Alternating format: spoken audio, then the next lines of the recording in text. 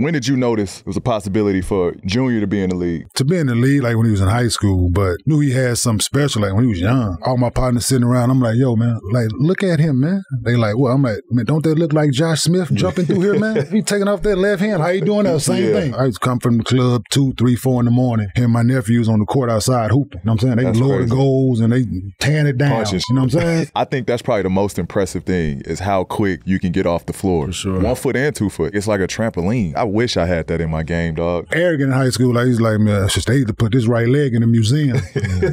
And then the older he got, man, I just saw it. I saw a lot of me in him, how he approached it, what he was about, how aggressive he was, how he was about winning and losing. And I was just telling him for a long time, man, like internally, like, you got what it takes. All you got to do is keep getting better.